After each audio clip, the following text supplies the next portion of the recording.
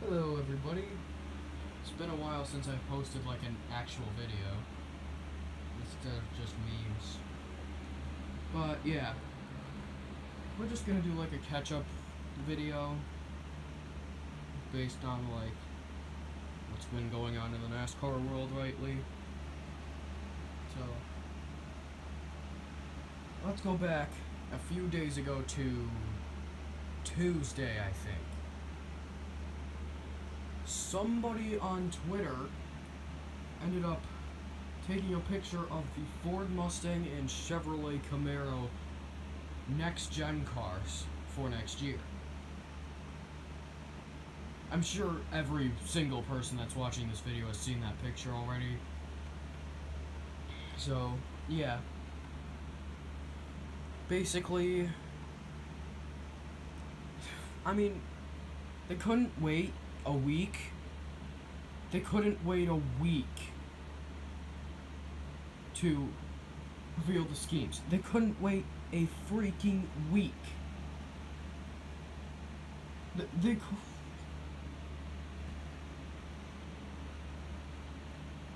Why is it so hard to not do?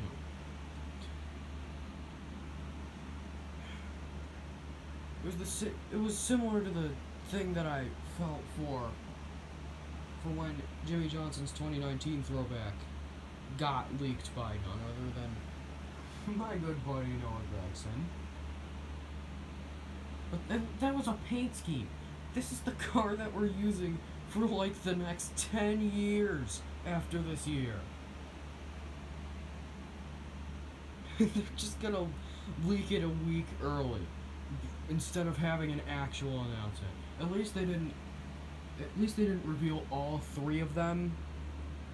Like, if they revealed the Toyota one too, which I'm pretty sure is just gonna be the same exact Camry they've used since 2017. Literally, they have not changed that car model at all. But this isn't about the Camaro. So yeah, the Camaro just looked exactly like the Camaro that they already use, except for a little wider. But then the Mustang has a couple changes to it. This one looked like the Shelby GT500 that I'm sure you've seen pictures of.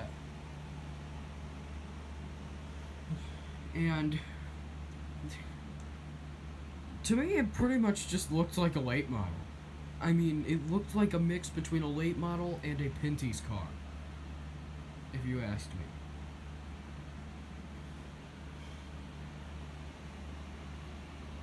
So anyway, on to the next thing. Dale Earnhardt Jr. apparently wants the numbers to be changed to the All-Star race numbers that they used last year. And given that NASCAR pretty much does everything Dale Earnhardt Jr. says, I mean, Dale Earnhardt Jr. pretty much owns NASCAR now, instead of just an Xfinity Series team. So, since they think of Dale Jr. as like their messiah or whatever, they're probably going to change the numbers next year because he approves of them. I mean, why wouldn't they? It's Dale Earnhardt Jr., of all people.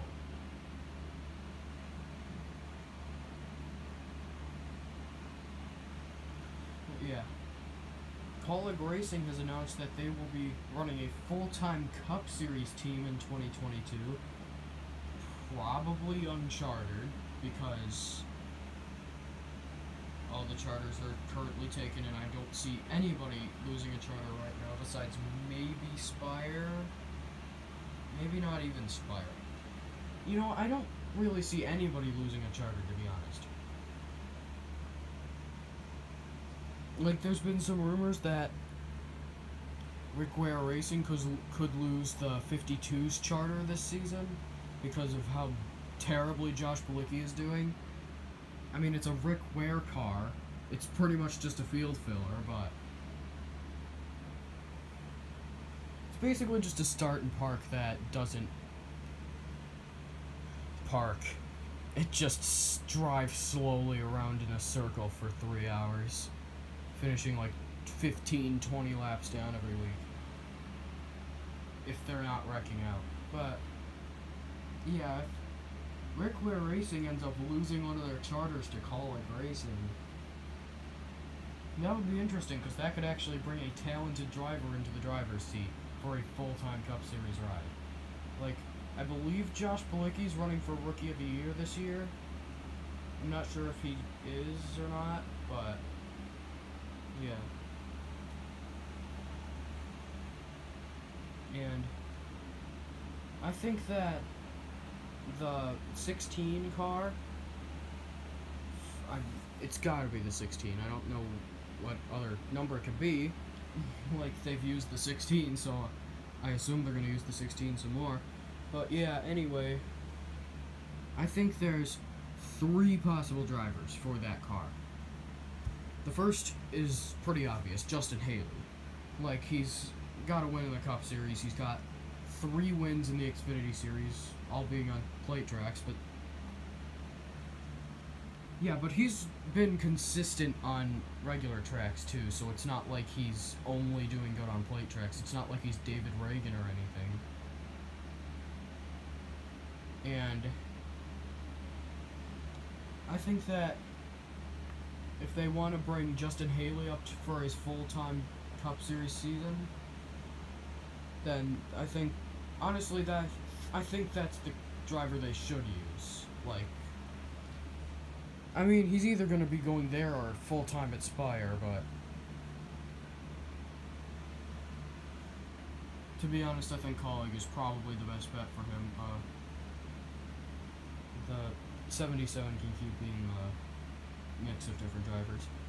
And the next driver I think they could use is Kaz Grala. I think this is probably the worst choice they could make of all these 3 drivers. I mean, I know he got a top 5 at Talladega, but I don't think he's ready for Cup yet. He has not raced a full-time season in any NASCAR series since 2017, and I think he needs to go back to the Xfinity Series at least for 1 season. Maybe drive in the 11 if Justin Haley moves to the Cup Series to drive the 16. But I think Kaz Grala needs a little bit more time before he gets to move up into the Cup Series. And the last of the drivers that I'm going to assume is AJ Allmendinger. I know he already has a lot of Cup experience. He hasn't raced a full Cup season since 2018, however. But since then, he's got a bunch of Xfinity Series wins. And I believe scored a top 10 at the Daytona Road Course in the Colleague 16 in the Cup Series. So yeah, if they want like a driver that's really good on road courses to start off their first full-time season, I think AJ Allmendinger is the guy that you want to pick.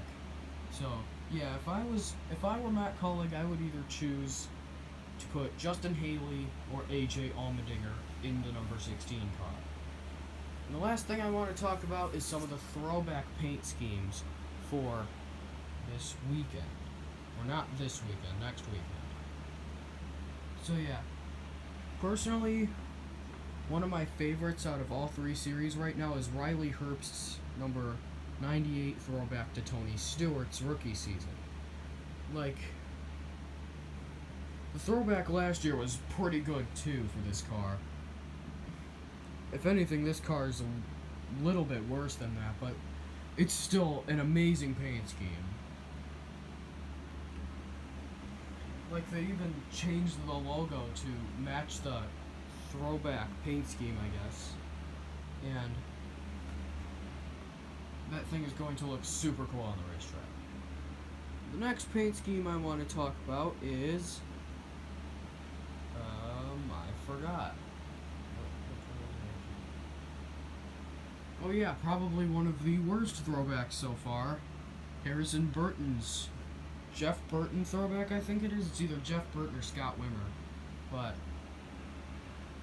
the throwback is not good, in my opinion. I know some people really liked it, but Harrison Burton's throwback to his dad is just, it's not good. Like, the colors aren't even the same. They did change the logo to fit the throwback, but it's red. The car is red. The original paint scheme was green, and they changed it to red for some reason. That's like when Ryan Newman changed the Mark Martin paint scheme he had in 2019 to fit the Oscar Mayer colors. Because, like,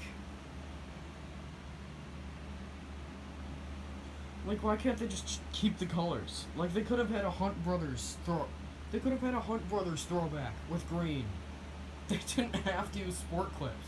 They could have put Ty Dillon or whoever's in the 54 next week in the sport clips machine. Why did they have to put Burton in the sport clips car? Actually, is it even sport clips or is it Dex Imaging? If it's Dex Imaging, then there's even less of a reason to not use Hunt Brothers Pizza.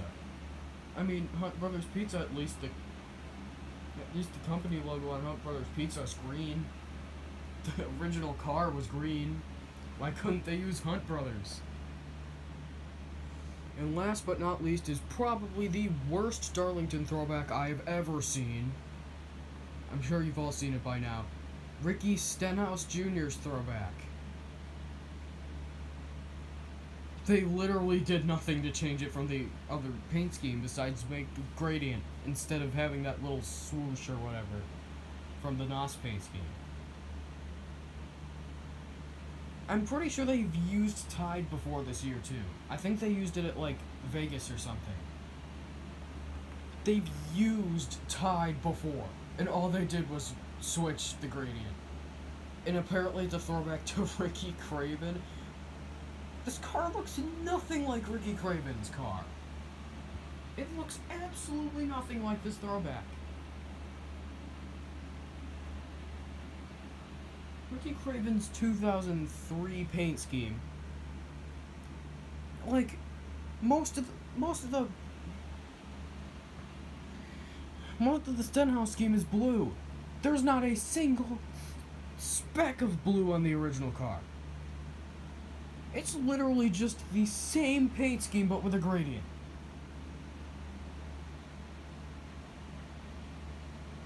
And they think this is a throwback. Like, there's a couple... Like, why can't you just throw back to Marcos Ambrose? Like, in the Nationwide Series days. Or Stacy Compton in your team's Nationwide Series days. Or Bobby Labonte's 2011 Daytona 500 paint scheme. I really liked that scheme. Why couldn't they just throw back to that? Why did they have to make... I'm sure you've seen the picture by now. They had to make that instead of Bobby Labonte or Marcos Ambrose. Or something. Like...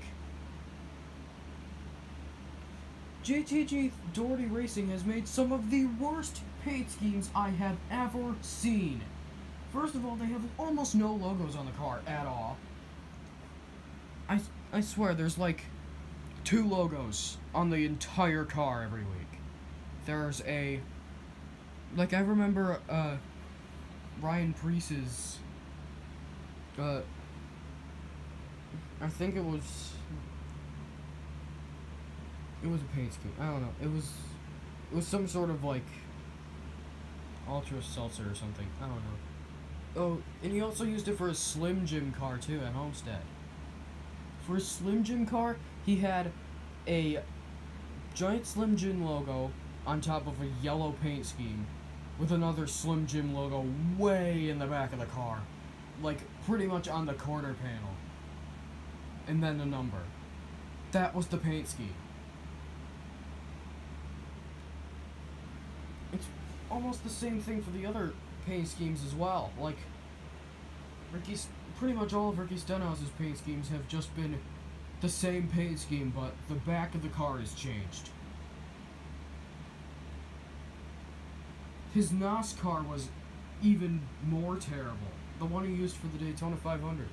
Like, he For the other paint schemes, at least he like changed the back of the car where the logo was. Like they changed the color completely. They just added an orange swoosh. That didn't make any sense, but they added an orange swoosh. They added an orange line.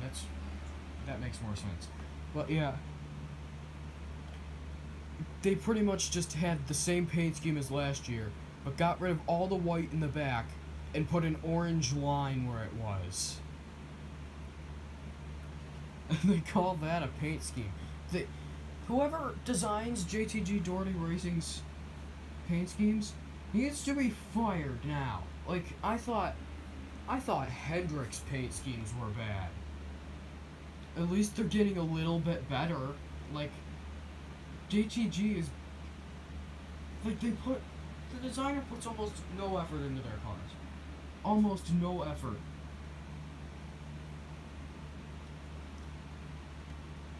Whoever designs their cars needs to be thrown out of the door by a couple of bodyguards or something and just walk home in the pouring rain knowing that he can't design cars.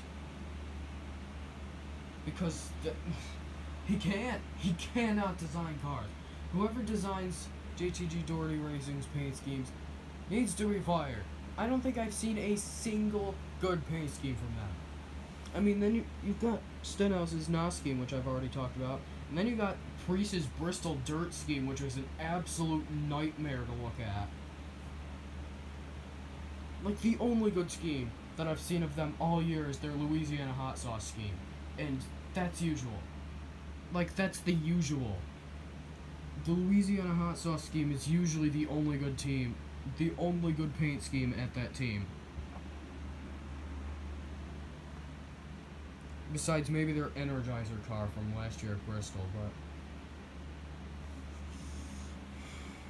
but yeah,